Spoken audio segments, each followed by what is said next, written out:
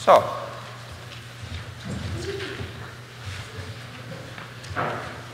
we seem to be a little bit fewer today. I can't imagine why that is. There's not like there's any white stuff outside that has kept some people home. But congratulations to you all for coming anyway. So, in the name of the Father, and the Son, and the Holy Spirit. Very good. I have a question for you today. What is the church? What is the church? We always talk about the church of Christ. But what is it?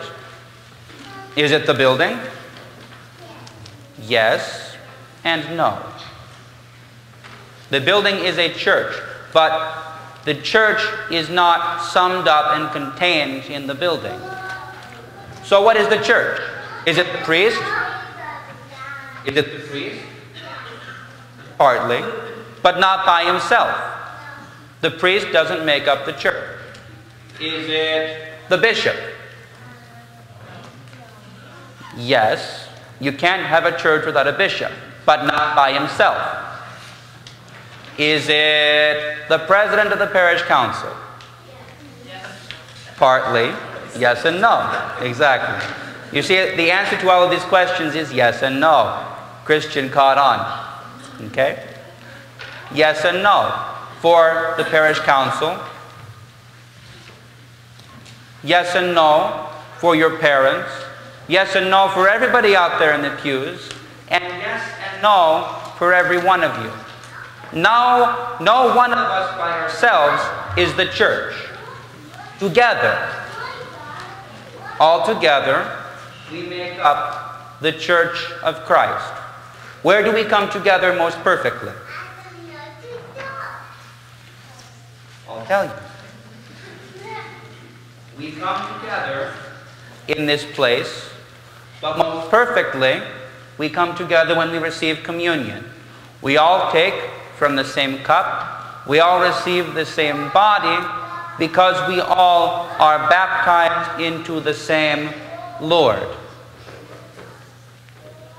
This is what makes us a church. When we are one, when we are together in love and in harmony in the same way as the Father and the Son, Jesus Christ, are one.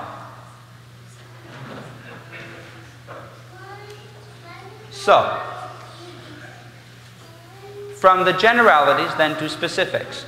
Who knows what's happening today? Did you see it in the announcements? We are electing a new parish council today. Or rather, we're electing 5 new members of the parish council. Now, how many of you have parents who are on the parish council? How many of you have parents who are running for the parish council? How many of you have parents who have been on the council in the past? Now, here's an interesting thing. That's why you're here. Because your parents know that to serve the church is a blessing and a necessity for them, for their families, and for their children. They know that they are an indispensable, a necessary part of the church. And so are you. We cannot have church without all of you. Did you know that a priest cannot do a liturgy by himself? He has to have, not just because he has to have a chanter there, even if he's saying everything by himself.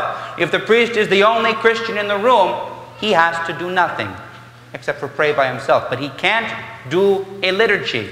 He can't consecrate the gifts because the liturgy is not just the work of the priest, but it is the work of the people.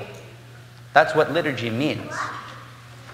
Liturgia is the urgia, the work of the laity, of the people, and the priest working together.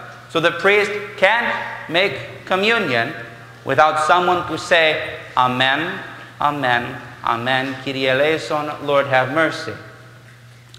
I want you all to remember this, because so many of you put up your hands to say that your parents are on the parish council. So many of you then have your parents not home sometimes because they have to come to serve the church. And I want you to remember that this is a blessing, that this is a necessary thing, and when they serve the church, they are doing it because they love you and they love Christ, and they want you to grow up and learn to love Christ as well, so that you can be in full a part of the church.